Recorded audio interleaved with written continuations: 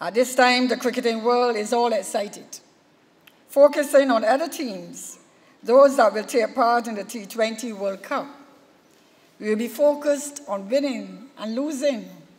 We will be hoping and praying for our West Indies team to do well.